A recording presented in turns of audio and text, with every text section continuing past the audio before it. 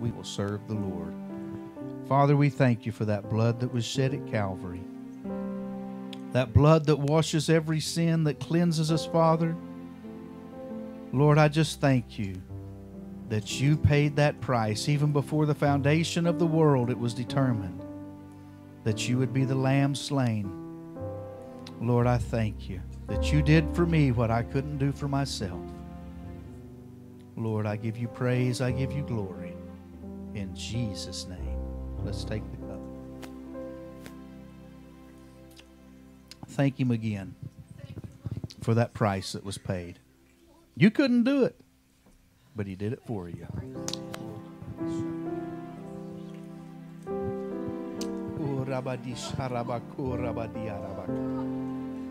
Lord, I thank you for that blood that heals.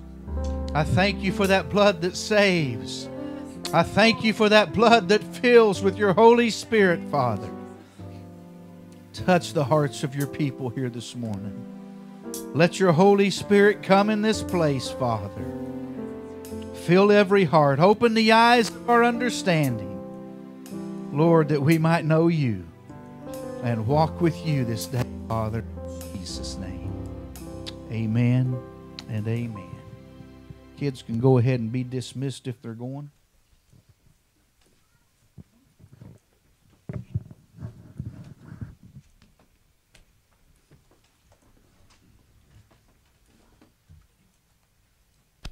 Amen. Are you thankful this morning? Yes, amen.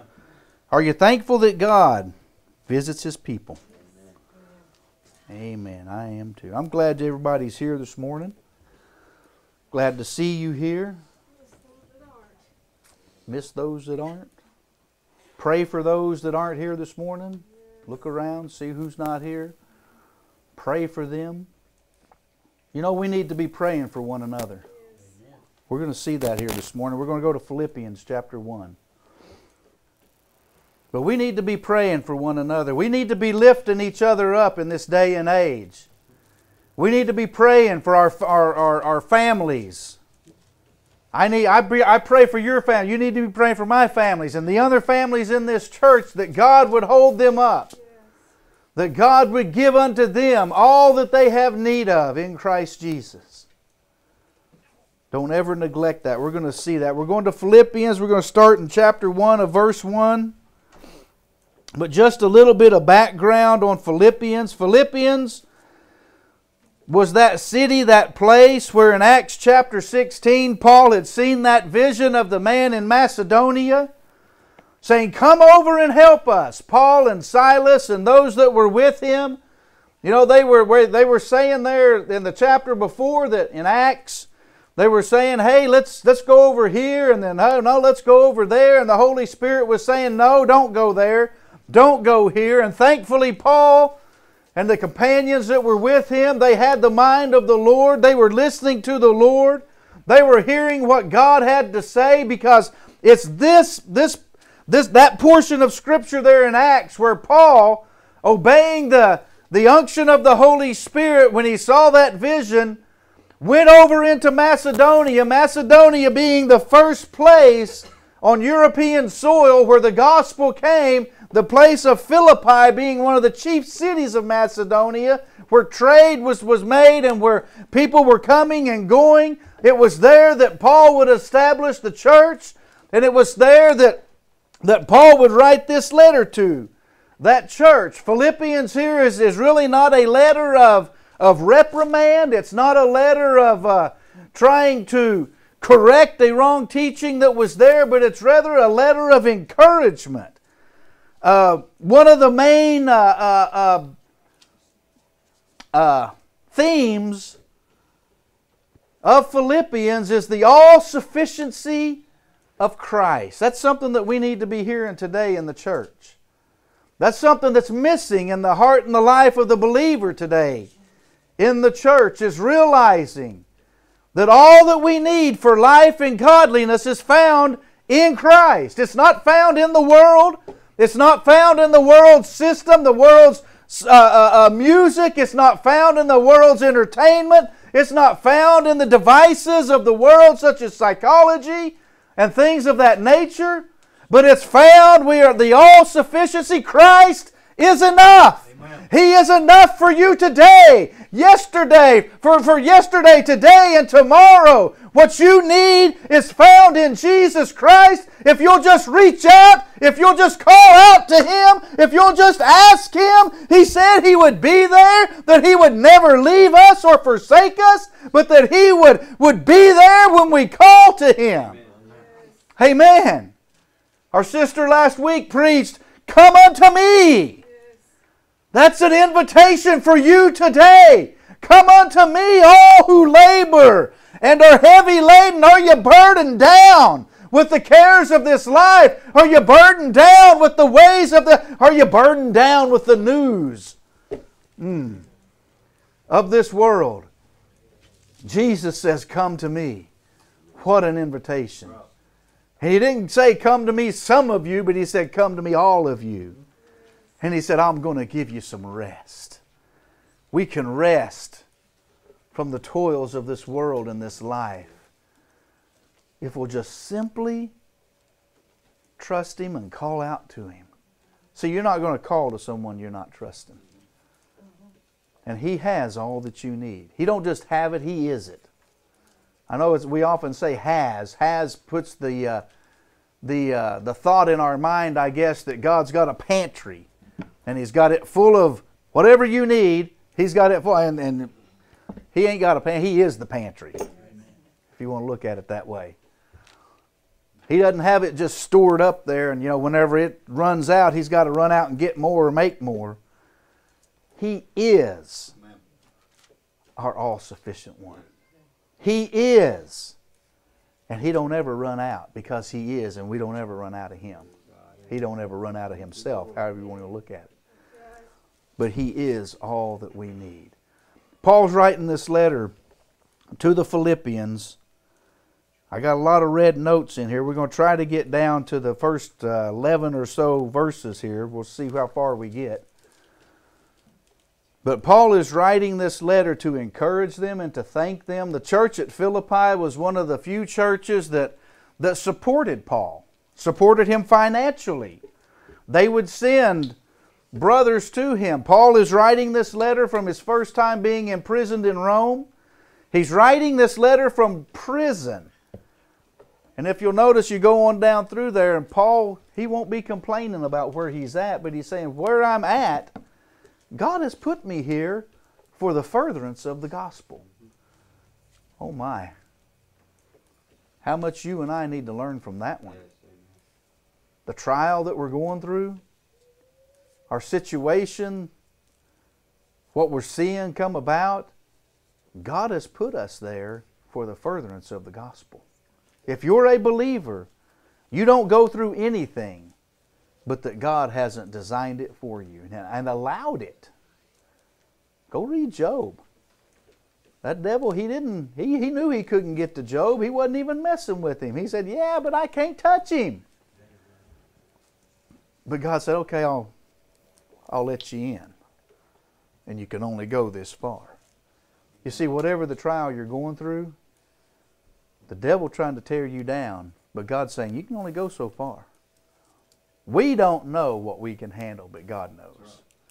Oftentimes we cry out and we say, God, I can't handle this anymore. But God's saying, yes, my strength is sufficient for you. He is sufficient for you today. If you don't go away with anything else, go away with that God is sufficient. And He's taking care of you, and you can rest in that. Amen? Amen. Philippians chapter 1. I'm going to read a few verses, and then we're going to go back over them here. Maybe I'll read all of it down to 11 just so that we see it. Then we'll come back. Paul and Timothy, the servants of Jesus Christ, to all the saints in Christ Jesus which are at Philippi, with the bishops and deacons, grace be to you and peace from God our Father and from the Lord Jesus Christ. I thank my God upon every remembrance of you, always in every prayer of mine, for you all making request with joy, for your fellowship in the gospel from the first day until now, being confident of this very thing, that He which has begun a good work in you will perform it until the day of Jesus Christ. Even as it is meet for me to think this of you all, because I have you in my heart, inasmuch as in my bonds and in the defense and confirmation of the gospel, you are all partakers of my grace. For God is my record, how greatly I long after you all in the bowels of Jesus Christ. And this I pray, that your love may abound yet more and more in knowledge and in all judgment, that you may approve things that are excellent, that you may be sincere and without offense till the day of Christ, being filled with the fruits of righteousness, which are by Jesus Christ, unto the glory and praise of God. Amen. Amen. And amen, amen. Father, touch the hearts of your people this morning. In Jesus' name. So Paul starts this out. He's identifying himself with Timothy. He's saying we are the servants or the bond slaves of Jesus Christ to all the saints in Christ Jesus. He's excluded none. He's giving this letter to all. It was meant to be read to each and every person there in Philippi. They were to understand the care and the love and the concern that Paul had for them. How we need some believers today.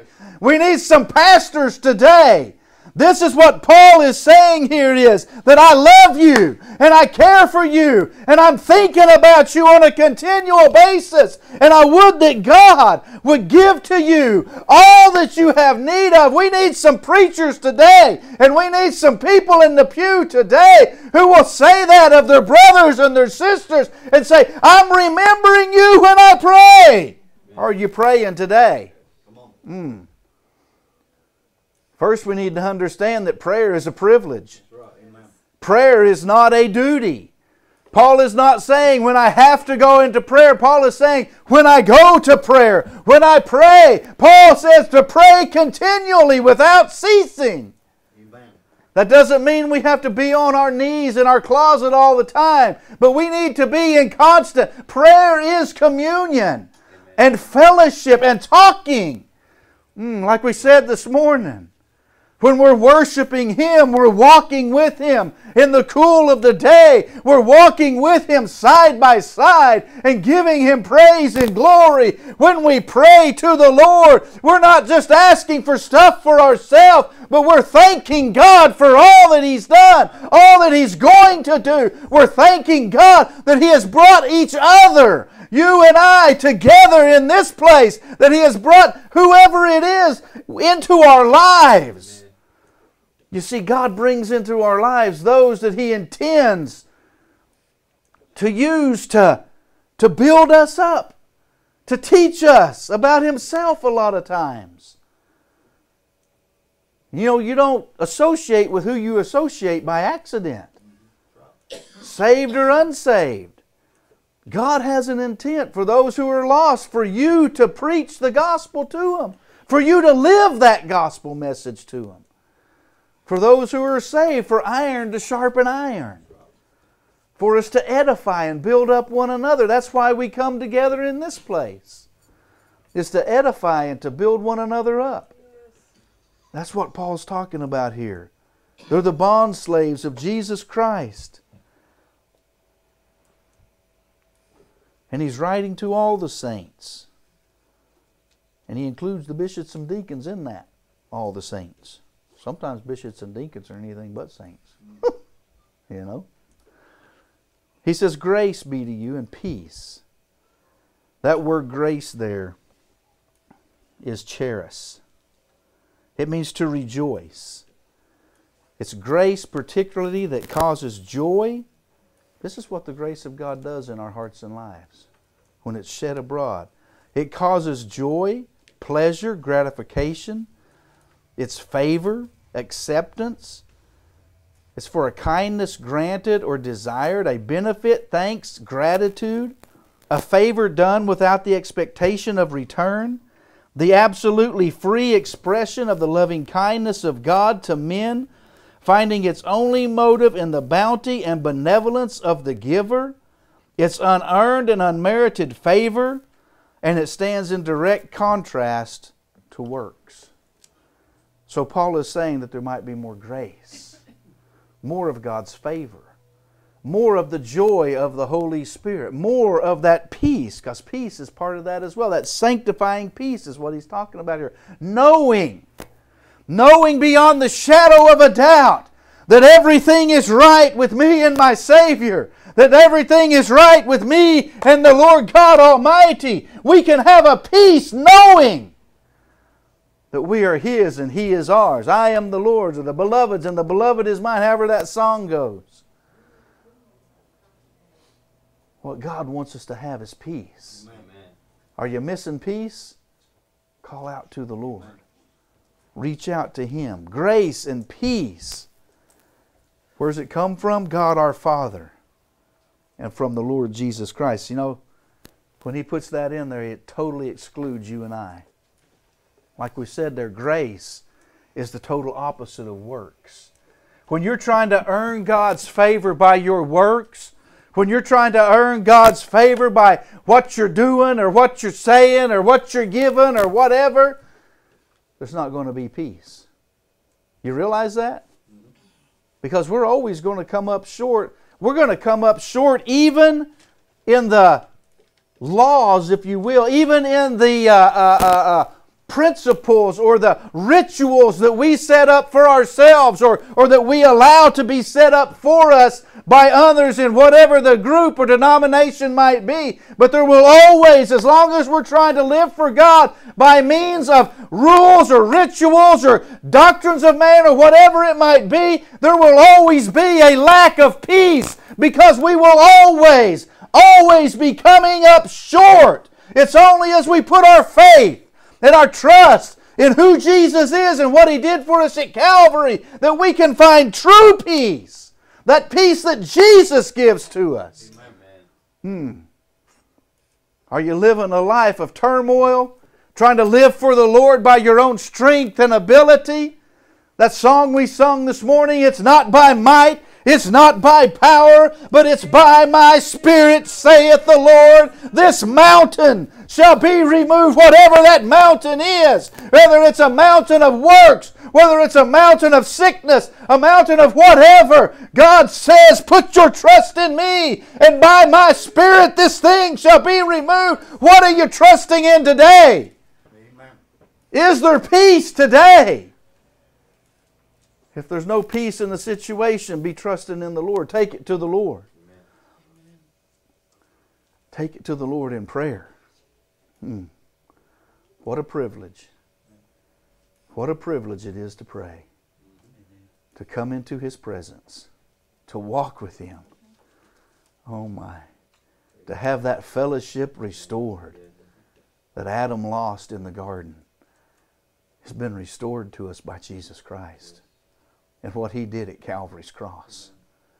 You can have that fellowship today. If you don't know that fellowship, you can have it today.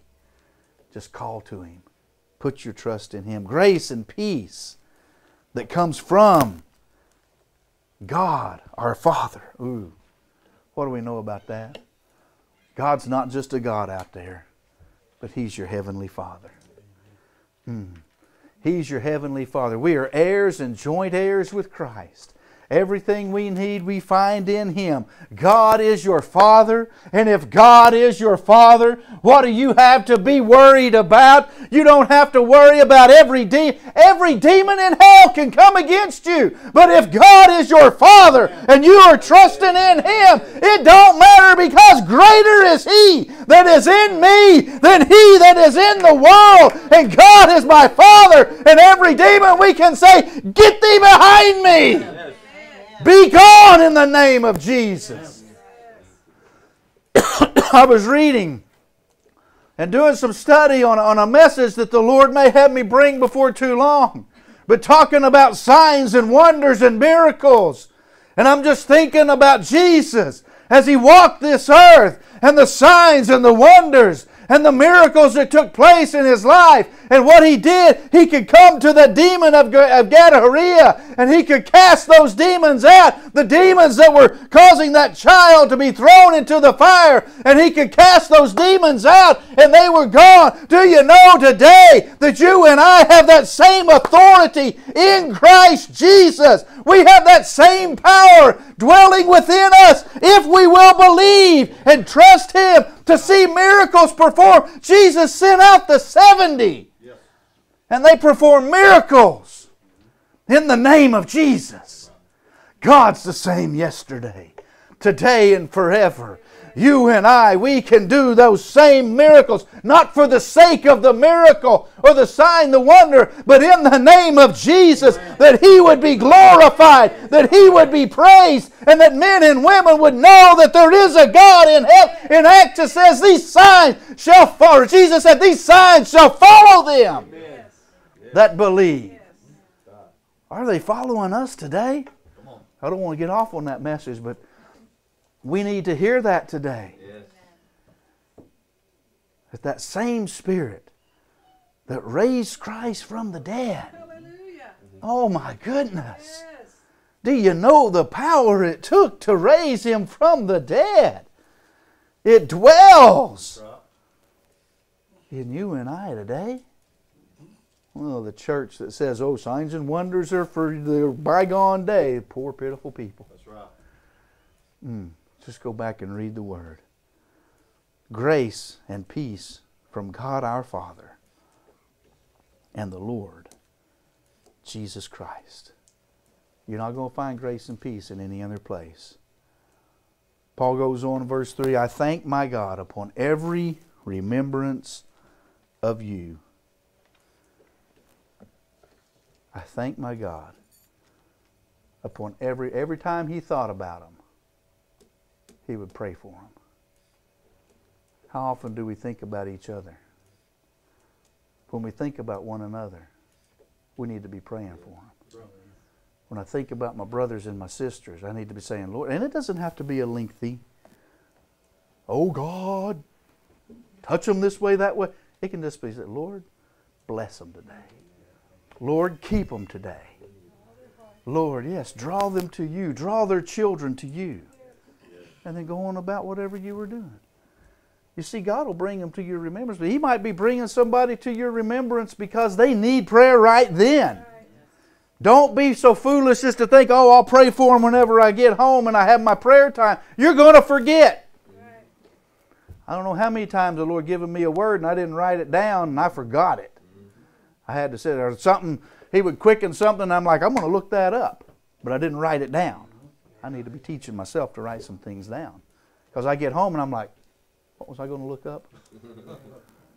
We all been there. Yep. You know? Be yielded to the moving of the Spirit. Let Him be showing you. I thank my God upon every remembrance of you. Always in every prayer of mine for you, for you all, making requests with joy. Do you know that joy there is the same word that He translated grace in the other place? That's what grace gives us there in verse 2.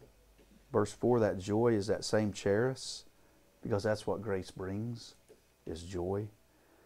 But Paul is saying always, not just sometimes, but always in every prayer of mine. Each time I go to prayer, he says, I'm remembering you. And I'm making requests for you. What are those requests that Paul was making? Making requests that God would grow them. He tells us later on down here that God would bless them. That God would provide for them and keep them. Like I said, we need to be praying for one another. I think we would be a lot more, or the church would be walking in a lot more power if we were praying for each other more and more. Not that you know, we make it a law, but as the Lord brings it to our remembrance, if we'd just be praying for one another more and more, we'd be seeing the move of God, move of the Holy Spirit in each other's lives. And when we would come together, boy, there wouldn't be nobody sitting on their chairs just saying, oh yeah, ain't this something? Clap, clap once in a while. We'd be rejoicing. We'd be shouting. We'd be coming in with a testimony for God. giving praise and glory and honor to Him for all that He's provided, all that He's done. We'd have something if we'd be praying for each other during the day, during the week, and we come together, we'd be saying, do you know what God did for me today? Amen. Or this week? He moved in my life. He healed me. He kept me. That car, that truck was coming out of nowhere and my brakes just went wham! And it just went inches in front of me. Glory to God. Amen. You know God's able to do that? Yes, He is. Do you know how many times He probably has done that? Lots of times. And we just, yeah. That's just how things go. Ooh, that was lucky. I want to tell you something. There ain't no such thing in luck in the life of the believer. It ain't luck. It's because God was watching over you. The angel of the Lord encampeth round about them that fear Him to deliver them. Amen? I thank my God upon every remembrance of you, always in every prayer of mine for you all, making request with joy for your fellowship in the gospel from the first day until now. He was thanking God for the help that the Philippians were given to him to take the gospel message to the rest of the world. You know, for your these weren't Jews. They didn't know, didn't understand probably the tithing principle. These weren't Jews. Whenever Paul went to Philippi, this is the time where he found Lydia and some other women and some other folks down at the river on the Sabbath day, and he began to preach to them and give them the Word of God, and they said, ooh, yes, that comes down, that comes into my heart. Yes, I like that good news that I'm hearing. And out of that church was birthed there. It was here.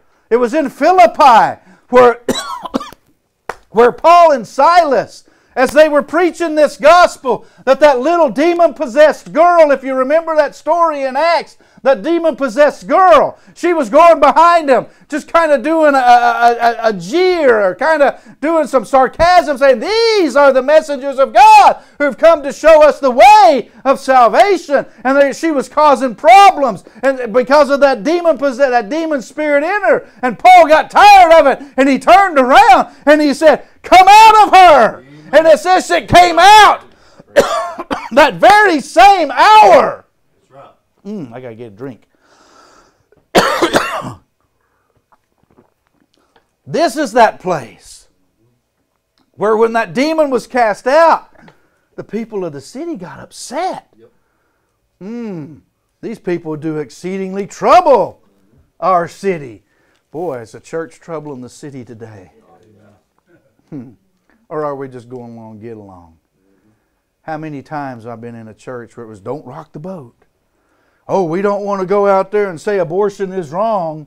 Hold up any signs because, oh, that might make us look bad. Don't put the church name on that sign. Yeah, take the cross off. We don't want the cross up there. But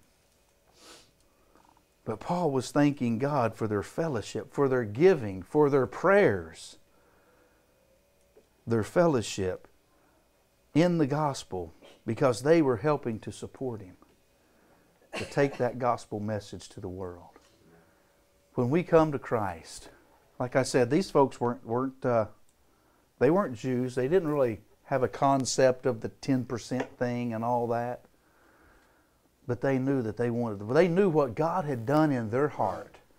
And they said, what God has done for me, how can I hold it back? Perhaps Paul had told them when he was with them, as he did when he wrote to the church in Rome, and he said, we are debtors.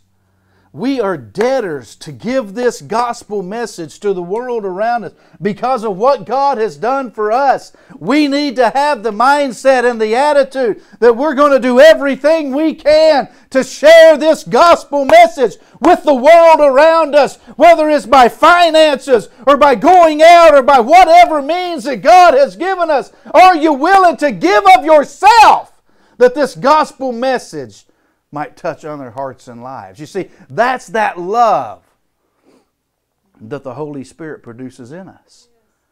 Because we have been loved because of the grace of God, that His love is shed abroad in our hearts, because of John 3:16, that God so loved the world that He gave His only Son. Because that love has been planted in us by the Holy Spirit, that love for us to want to have this gospel message preached to the rest of the world around us. Amen. You see, that's true love. Oftentimes this world thinks of love as... I think we talked about this Thursday evening a little bit. They think of love, or I know we've talked about it. They think of love as accepting people regardless of whatever. Do you know you don't have to accept sin in your life or the lives of others? What is sin? Sin is what the Word of God says it is. I'm going to tell you, homosexuality is sin. Selfishness is sin. Greed is sin. Covetousness is sin. Adultery, sleeping together before marriage, it's sin. Whatsoever is not of faith. That hits the believer pretty hard right there. Whatsoever is not of faith. Faith in Christ and what He did at Calvary is sin. We can call sin, sin. And it's loving. Hear me. It's loving to do so. We don't do it in a harsh manner, but it's to love somebody to say, you're going in the wrong path. I think I wrote that to the inmates this last week when we sent out the packets. It's to tell somebody, you're going the wrong direction. You're headed on a road that the bridge is out, you're going to fall off in the cliff. See, that's the direction of the majority of all of this world. They're headed in the wrong direction. They need you and I to stand out there like the sign does. It says, detour, stop, don't go this way, road out. Oh, but that's not loving. Really? It's loving to just stand by the wayside and shoom, shoom, watch them all go off the cliff. God so loved the world that He gave. You know, Jesus came. Whenever Jesus forgave somebody, what did He tell them? Go and sin no more. Want to be like Jesus? Go and sin no more. Tell them. It's not wrong to tell somebody they're going in a way of destruction. That's what Paul's talking about. They were supporting him in the gospel, taking the good news. You see, it's good news what Christ has done for us, for the price that He's paid for us. That's good news. And it takes money for the world, for the gospel to go around this world. Simply put, it ain't free to send out them packets. The post office don't say, oh, this is going to prisoners and this is ministry. Oh, we'll do it to you for free. No. What was it, $70 this last time to send those packets out? It's getting more and more, folks. Like I encouraged them in that letter, we're in 8 prisons now, 9, something like that, throughout this nation from one coast to the other. We may only have one person in there. Most of them we have more than one. But there's 35 men and 1 woman in those prisons. We're going to get in those women's prisons. Amen. This gospel is going to make a difference in the hearts and lives of people. This gospel is going to go. And I'm believing God that it ain't just touching 35 people. But they're sharing it with others that may not have ability or whatever, or may not be at that place in their walk with the Lord where they've requested it for themselves because they're being shared with them from others. But I'm believing God that these men that are asking for this Bible and this study material, that God's using them. And there's a revival taking place in some of these places. That it's touching their hearts and lives. But it takes money, and that's what Paul's talking about here. The fellowship of the gospel from the first day until now. He says, being confident, being assured of this very thing. Do you know whenever you're taking the gospel message to whoever, wherever, you can be confident. Let's look that word up. Persuaded, convinced, Persuaded. Being persuaded of this very thing. Being convinced of this very thing. Understand. Know this. It doesn't matter who you are, where you're at. If you're giving the gospel message, if you're preaching, if you're teaching, if you're saying, the Lord has, look what God has done for me, He'll do it for you. If you're taking this gospel message and you're pouring it in to the heart and the life of somebody else, you can have confidence knowing that the Holy Spirit is going to take that word that was spoken into those hearts and lives, and it is going to produce some fruit. It's going to have an effect one way or the other. We can know that God's word will not come back void. That when we give it, it's going to accomplish that for which it was set out to do. We can be confident because it's God's Word, because it's the gospel. Whenever we pray for one another, when we pray for our lost loved ones, our wives, our husbands, our children, we can be confident. We can be assured. We can know that because we have petitioned the Father and He hears our prayers, that He's going to move in those situations and those circumstances. And though we may not see it with our eyes right now, but God is going to accomplish something in their lives. A settled assurance. I think that's the problem with a lot of the church today. We're not confident in God's Word. We're not confident to stand upon His Word and say, I don't care what I see with my eyes. I know my God is able to touch. He is able to heal. He is able to deliver. He is able to set free those who are bound. My God is able.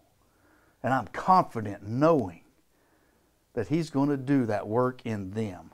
Paul's saying he was confident of the very thing that He which had begun a good work in you. I'm confident that as you hear this word preached, I'm confident that as you come here week by week, that God is going to do a work in your heart and in your life. You can be confident in your children, in your spouse, that God's going to move as we trust Him. And when they get that word, that gospel, being confident of this very thing that He which has begun. You see, it's God who does the work in us, not we ourselves. He is the one who performs that work. We are His workmanship. He is the potter and we are the clay. Mold me and make me. Is that your prayer today? See, that even rhymed with it, didn't it? Be confident to know that He's going to do that. He's going to perform that. Being confident of this very thing, that He which has begun a good work. You see, everything God does is good. Amen. We need to understand that as well. I think it was hit upon last weekend. And I know I've said it before. Maybe I was just thinking it. But everything God does in our lives is good. And for. Sometimes that's hard to swallow and hard to realize. Sometimes what we're going through, that fiery trial, we're like, God, how can this be good? But know this. If God has allowed it, it's for your good. Yes. And your good is what's going to come out of it. Praise God. So long as we trust in Him and we don't go off trying to fix it ourselves. That's our problem. Lord will start moving in our kids' heart and life. What was it I was reading a long time back? We're the greatest hindrance to the work of the cross. In our children, our spouse, our whatever. We can be the greatest hindrance to the work of the cross in their lives because we interfere with what God's trying to do. Sometimes God's got to bring us down. Sometimes we have to go through that fire that's been heated up 7 times more for God to show us that He's able to take care of us in that fire, in that situation. Being confident of this very thing, that He which has begun a good work in you, get this, whenever He begun it, whenever it started, He said He will perform it.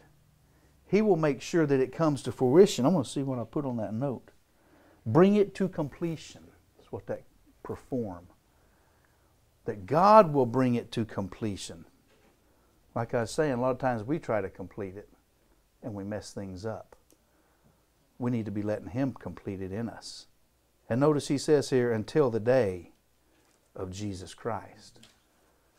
Paul leaves no doubt in the mind of the Philippian believers here. Jesus is coming back. Amen. Jesus is coming back. And he's also saying this trial, this work, whatever's going on in your life, it's not going to last forever. Amen. It's not going to keep on. It's not going to be something that just hangs around. But there is going to be an end to the trial. Whether that end comes at whatever time God designed, or whether that end comes when Christ returns to take us home with Him, there will be an end. And then there will be no more trials. Amen? We can have confidence. We can rest, saying, Lord, whatever I go through today, whatever the trial, whatever the fire, Lord, I know, what does the Scripture say? It came to pass. We read that, and it came to, we use that in kind of a misquoted kind of way, but it came to pass. Whatever the trial you're going through, it's not going to last forever. You hear that? It's going to come to an end. Jesus is coming back. Amen. Hang on is what Paul's saying here. Hang on. Don't quit. Don't give up. Don't jump ship. Don't throw over. Don't do away. Don't quit the race. Keep on keeping on. As a good soldier, stay dug in the fight and don't give up, because God is on His way. God is going to move. He's going to bring about the end, the completion of this that you're going through. Just trust Him. Keep trusting Him. Oh, I've been trusting Him. Well, keep trusting Him again. Yes. What is it? Sweeter and sweeter as the day goes by. How's the rest of that? Something with the Lord and I? Keep trusting Him. Amen? Being confident of this very thing, that He which has begun a good work in you will, not might, He will perform it until the day of Christ. Even as it's meet or necessary for me to think this of you all, because I have you in my heart, inasmuch as in my bonds, and in the defense and confirmation of the gospel, you are all partakers of my grace. You notice that? Paul is saying, because of your joint participation, because of your fellowship, you're all a partaker of that grace that God has shed abroad. You're a sharer in that grace. He says, for God is my record. God is my, that word record there means God is my witness. God is my witness. How greatly I long after you all in the bowels of Jesus Christ. That's a term there that we don't use a lot today, but those bowels of Jesus, that speaks of in my heart, in the heart of Christ, in the tender-heartedness of Christ. He says, for God is my record. I got a red note, so we got to read it. Paul desires in his heart of hearts that these saints will be growing ever more in Christ, learning what it is that He has done for them and walking in that which is theirs in Christ, not lacking in even one area. Not lacking in even one area. That was the desire that Paul had for these saints in Philippi. This, oh my, if this was a desire of every preacher in the pulpits today, in the churches today, that we would see the people grow in the grace and in the knowledge of all that Christ has done for them at Calvary, to grow in what it is that's ours in Christ, that inheritance that He has given us because of what He did for us at Calvary. How much more would the church be walking in power, in love, in unity, in might? How much more? I think I said it Thursday night. The devil, he don't care if you're a believer. He just don't want you to be a mature believer. Because a mature believer, somebody who's walking in all that Christ has done, knowing what Christ did for us at Calvary, knowing who we are in Christ, knowing the inheritance that we have in Christ, that believer is a threat to the enemy. That believer is one who will stand up and say, "Get thee behind me, Satan." That believer is one who will say, "Be cast out, you demon spirit." That believer is one who will be laying hands on the sick, who will be going as Paul or not Paul, but Peter and John on the way to the temple, when the man stuck out his hand and he said, "Give me $1." Peter and John said, "We ain't got no money, but what we have, do we have it in the church today? What we have in the name of Jesus Christ. Rise up and walk." The man that was lame from his mother's womb, the man that they took daily and laid there to ask of alms, in the name of Jesus Christ.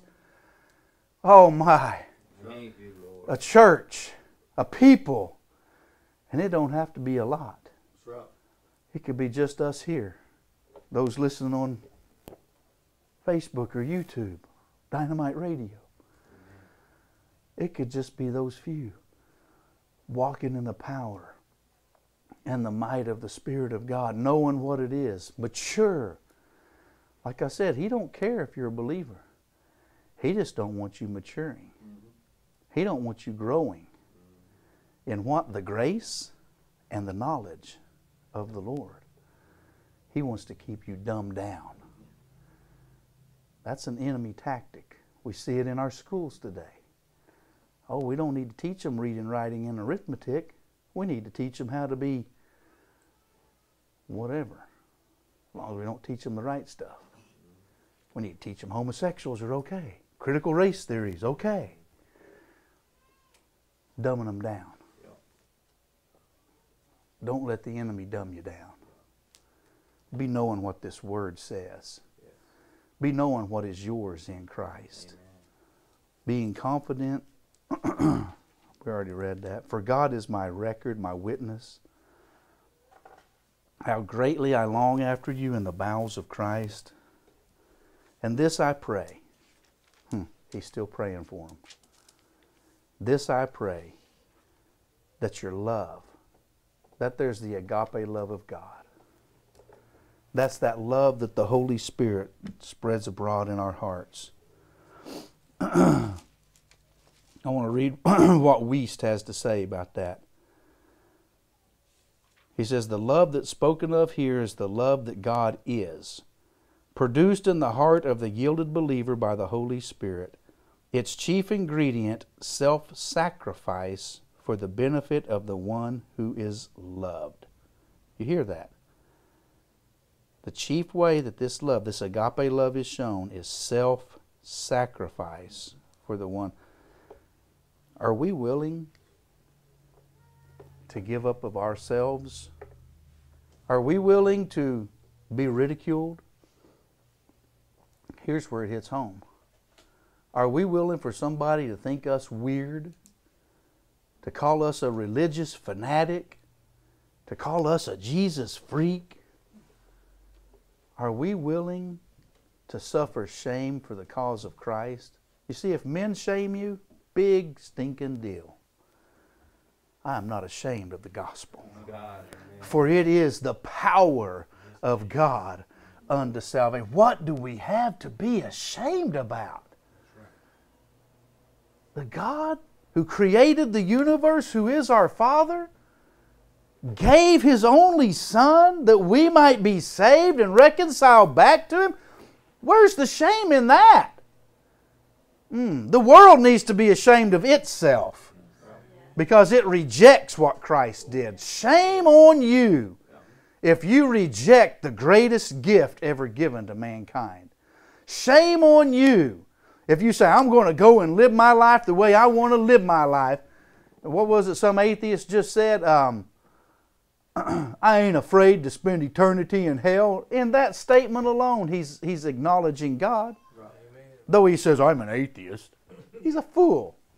Right. Shame on you. Shame on us if we don't declare this gospel. Amen. Amen. Amen? Yes. Finish reading that.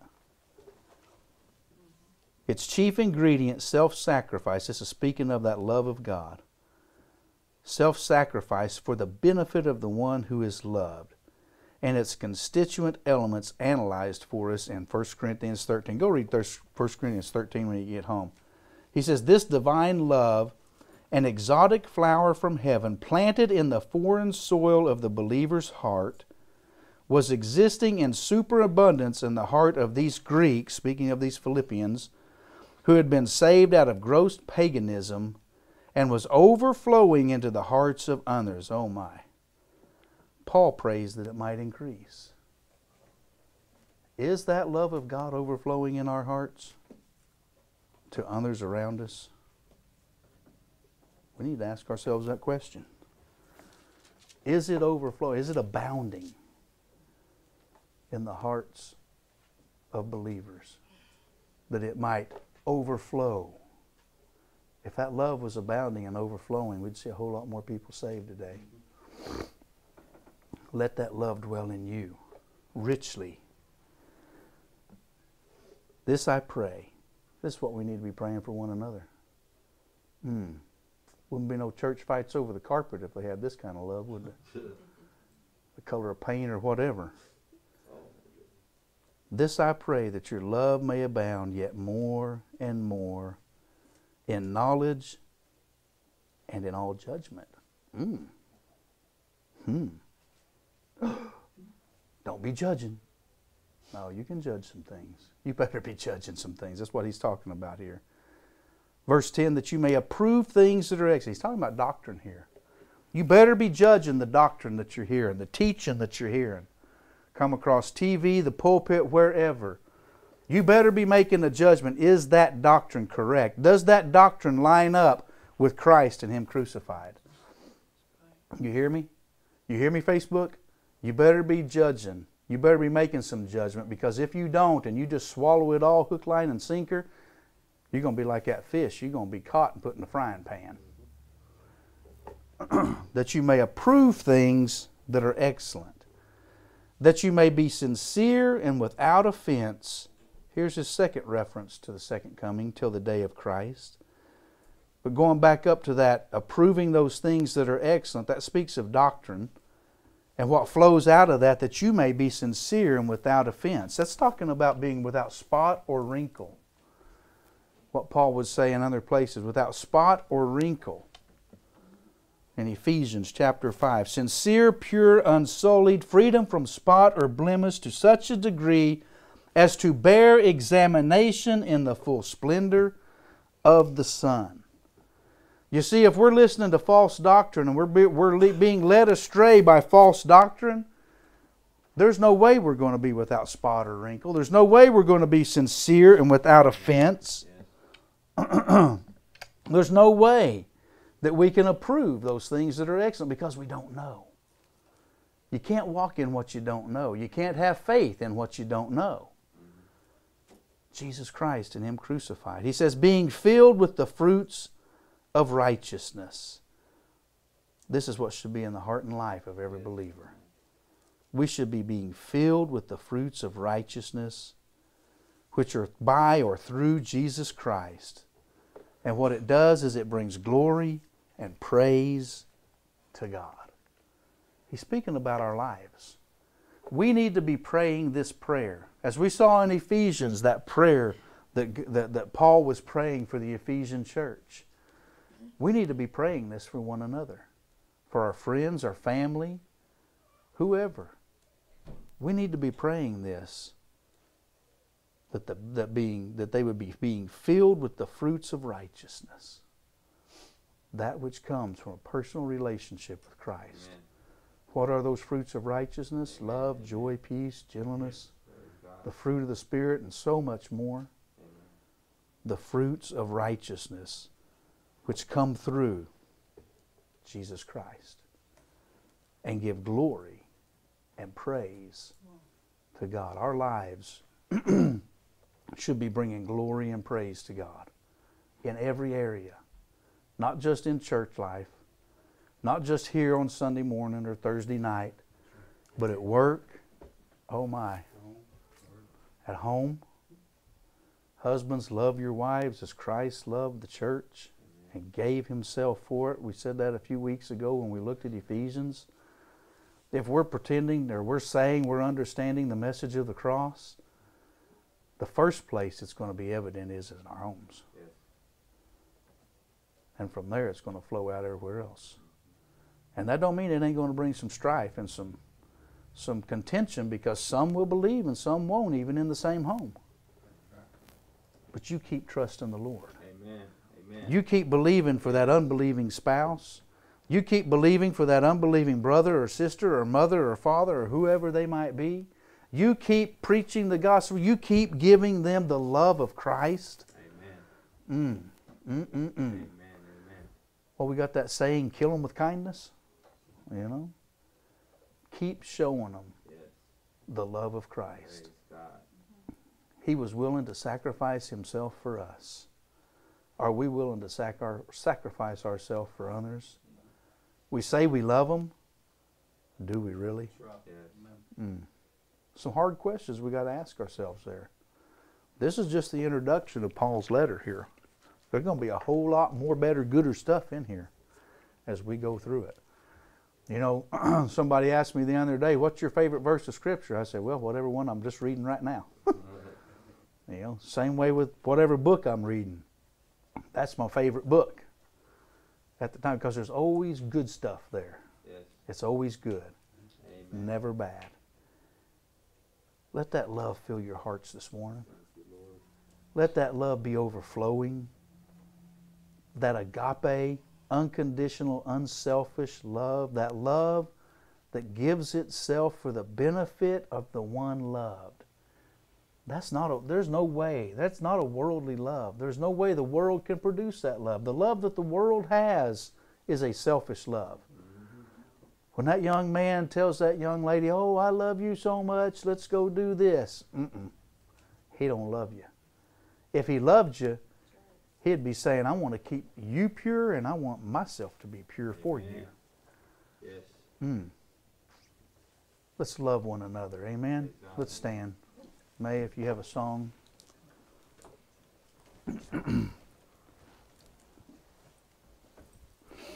This I pray, that your love may abound yet more and more in knowledge and in all judgment. That your love may abound. We need to be praying that for one another. Do you know the love of God today? Have you experienced that love? If you haven't, you can. Whether you're on Facebook or on YouTube, whether you're here this morning. God wants to shed that love abroad in your heart. He wants to let you know that you are loved. I am the beloved and the beloved is mine. I am the beloved. Something like that. That's how that song goes. Let God show you that love in Christ. Give your life to Him. It'll be the best decision you ever made. If you're having trouble loving your brother and sister, sometimes we need to go and read those books that John wrote. He that loveth God loves his brothers and sisters. Let that love be in your heart today. Amen. Let the Holy Spirit work that in you today and draw you. If anybody needs prayer this morning, if anybody wants to give their life to Christ this morning, just come on up here. Kneel at these chairs. These are our altars. And give your life to Him today and experience that love. Amen. Let's sing this song. Anybody who will, let them come. Come unto me.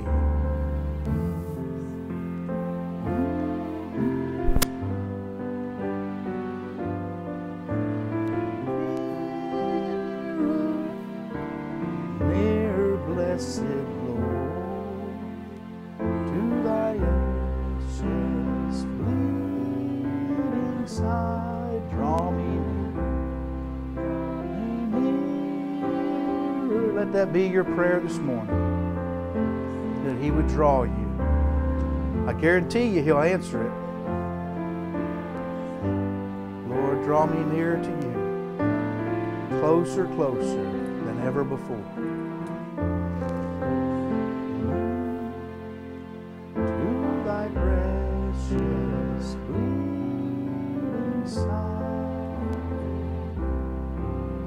never pray a better prayer than to ask the Lord to draw you near to Him. And when you pray it, expect Him to. And then when He does, run to Him. Run to Him. Amen? Amen. Father, we thank you this morning. I thank you for that love that you have for us, Lord, that you gave your only Son. I thank you, Father, for that price that you paid, Lord, so long ago on that cross, that you shed your blood and you gave your body, that we could be in fellowship with you, Father. Lord, help us to take that word to a lost and dying world. Help us, Father, to not be timid, Lord, or to shrink back, Lord, whenever, Lord, we have that opportunity, but to stand boldly, Lord, and to declare that you are the way, the truth, and the life, and that no man comes to the Father but by the Son. Lord, give us boldness, give us strength, Lord, to take this gospel to the world around us. In Jesus' name, amen. Amen. Don't